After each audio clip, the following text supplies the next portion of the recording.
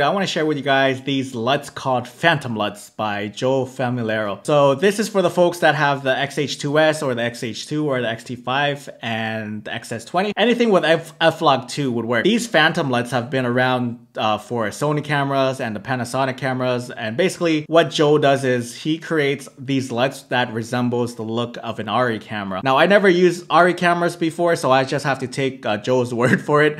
But these Phantom LUTs are really popular amongst the Sony community and as well as the Panasonic community. And it's finally here with the Fujifilm community. And that's why I want to share with you guys this video.